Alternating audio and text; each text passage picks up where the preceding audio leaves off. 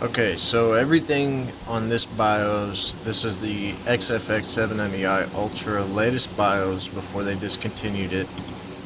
Everything is set to default, except for advanced chipset features. System clocks is default, and CPU configuration is default. The only thing I've messed with is the front side bus and memory config with system voltages. The only two that I've played with. Now my front side bus is 1911 on the CPU, which puts it at 4.3 gigahertz at 9 times multiplier. My RAM is set to 1600, P1 and P2 enabled. I did enter memory timing settings, but I have not entered the advanced memory settings. Since I did the jumper reset on this motherboard, I have to re-enter those. I'll have to Google the specs and re-enter them.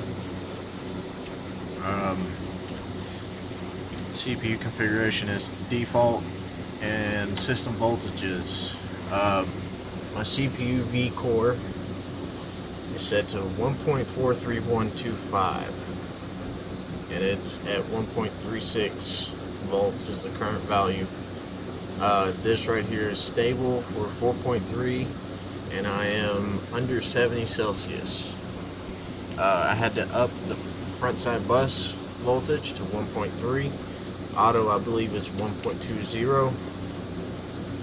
No, it's 1.10. That's the auto. 1.1. This is the RAM, which is stock voltage for the RAM according to the manufacturer. And I increased the Enforce SPP, which I believe is North and South Bridge. I'm not entirely sure. I don't know if MCP is a South Bridge and SPP is a North Bridge, but on auto, the SPP is set to 1.45 or 40 volts, so I set it to one more higher, which is the max safe zone for it, and I had it set to 1.45, which doing this, I noticed that the icons and programs and stuff on startup, like AVG antivirus and all that stuff, loads a whole lot faster when this was set to 1.45. MCP, I didn't notice any difference. I don't know if it's related to the PCI Express slots or what, but I set it right in the middle, 1.60 volts, and it works out nicely. And lanes, I did not mess with at all. I don't even know what they do, honestly. According to the settings here, it's registering in millivolts, so I'm guessing that it decreases millivolts on core 0 and core 1. That's what each lane is. We got core 0 is core 1, core 1 is core 2, core 2 is core 3, and core 3 is core 4. So that's what that is. I know that much, but as far as what it does, I don't know. Now I did go into advanced BIOS features and changed my first boot device to hard disk and disabled all the others. Makes boot up a little faster. And also in standard CMOS setup, I put drive A to none, which what that does is make it to where I don't have to hit F1 every time I reboot and stuff like that. It goes straight into the system and that kind of stuff. I don't know exactly what that's about, but I set it to none, and I don't have to hit F1 to go past a certain point at post. It just goes straight into the system. That's pretty much it. Everything else is default. I did go into system monitor and I increased my fan. Well, actually, I hadn't done that yet. I thought I did that. I'll increase my fan speeds to 100% on everything. That way I know that I have sufficient cooling. And I'll save and exit out of those. Alright, and I'm going to do a quick boot. Save and exit setup. Now, what I was talking about when I had to hit F1 would be right after this motherboard logo. And see, right there, it wouldn't go into all this to boot. I would have to hit F1, then go into all that, or delete to go into BIOS. So turning off the drive A and standard system setup, it would go into that F1 and delete setting. And turning it off, it would go straight into the system. Okay, so now we are into the system. We're booted up. Put my password in. Alright, there we go. That's my son's great-grandmother and my son.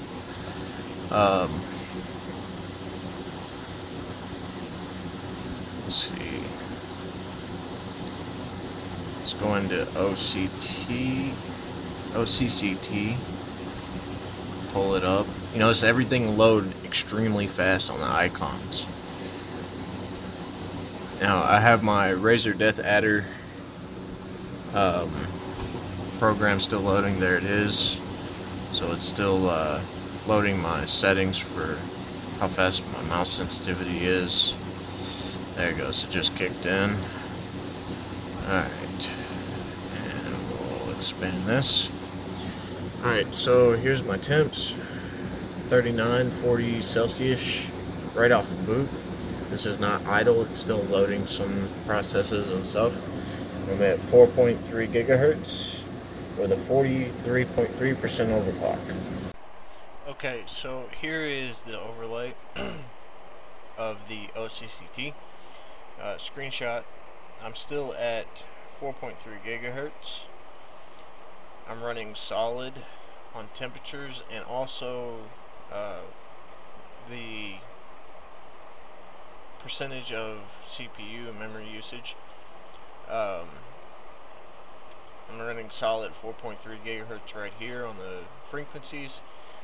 My temps are averaging between 63 and 66. The max temperature is 68, and everything looks like it's running solid, and we're 20 minutes in. I did a 5-hour test on this, and I did a couple of hour tests on this as well. I did an hour test, had to increase some voltages, and did another hour test, and so on and so forth. But I did a 5-hour test on the settings that I have from the BIOS in the previous screenshot that I had, and everything is running solid.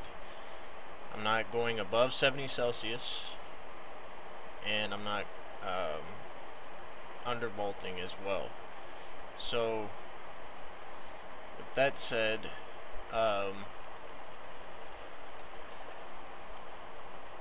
everything's running good, and you can copy my settings if you have a Q9650 Intel CPU Core 2 Quad. It might work for you, but 95% of the chance it won't work for you, because you're gonna have to find your specific voltage for a certain clock in certain temperatures.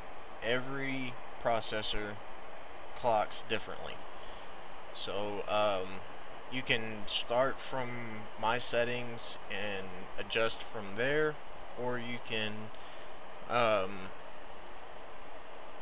what I did was I started at 1.40 volts, started at 4 gigahertz, and it runs solid, and then I worked from there. You could try that as well.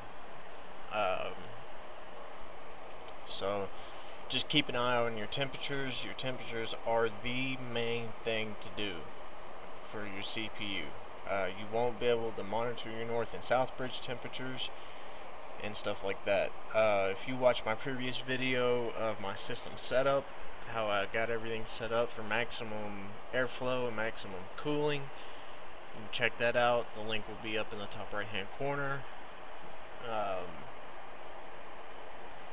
And everything's running solid.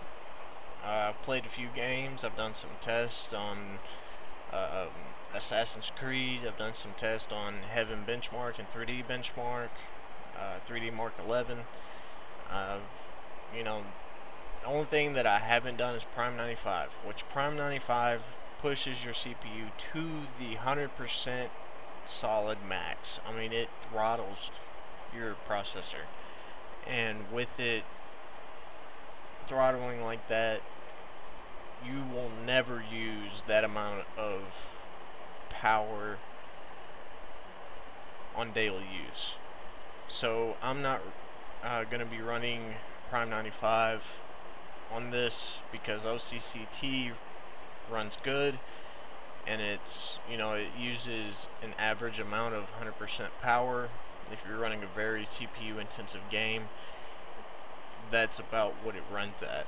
You know, it's not Prime 95 status, but Prime 95 fails on my overclock, and I think it's because of temperatures.